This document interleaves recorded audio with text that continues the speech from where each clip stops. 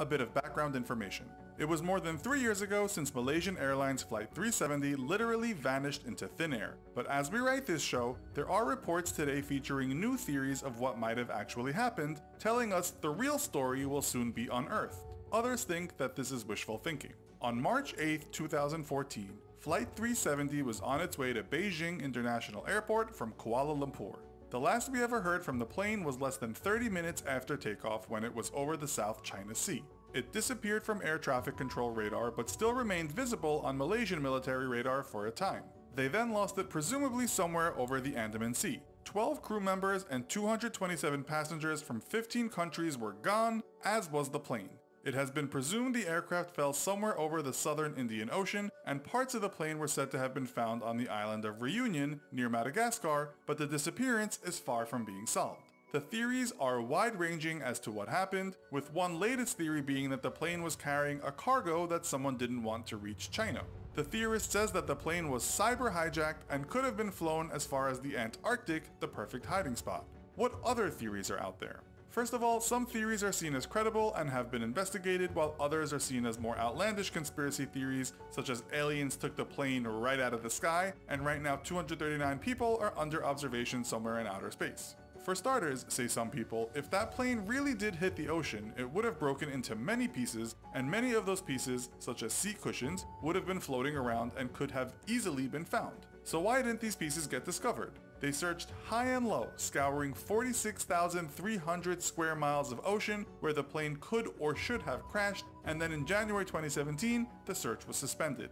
One theorist speaking to The Guardian said indeed the plane could have gone a long way before it eventually crashed. He believed that in the case of an electrical fire, the plane could have lost contact and that the crew could have been incapacitated by the fire and smoke. With them all out for the count, the plane could have drifted on autopilot for at least 6 hours, which means it could have traveled a great distance. Other experts have said this is highly unlikely as the plane's autopilot would have malfunctioned.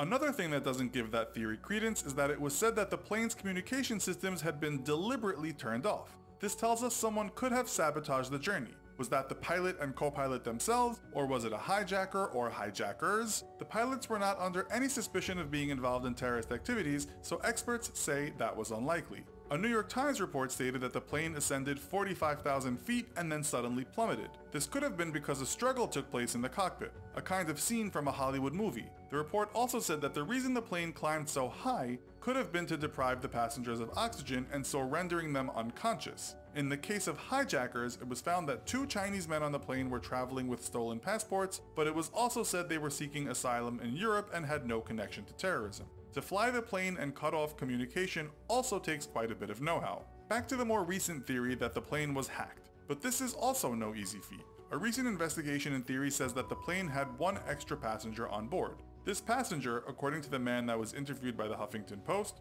likely acted in conjunction with larger external operational support and control of the cockpit of MH-370.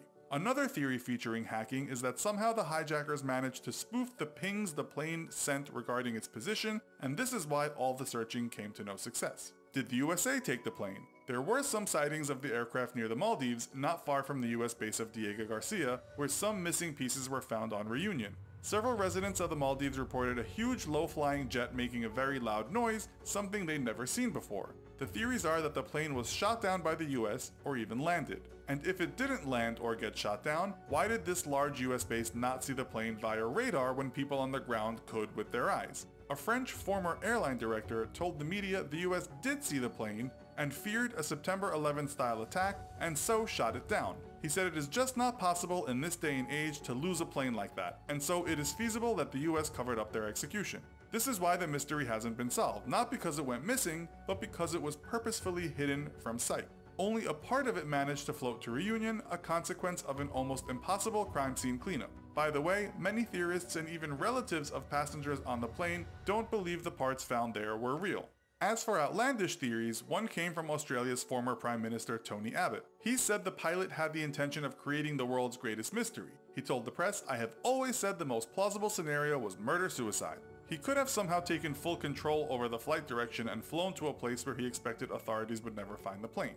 Did North Korea do it? Some people think so. The North Koreans in December were blamed for the massive WannaCry cyber attack, so does that mean they have hackers as good as they come? Did they just shoot it down? None of those theories have really gotten off the ground, excuse the pun. And if that doesn't sound credible, what about the possibility of a meteorite hitting the plane, or it being swallowed by a black hole? Did aliens take it? Perhaps the same ones flying the 40-foot Tic Tac we are now seeing on every news media website?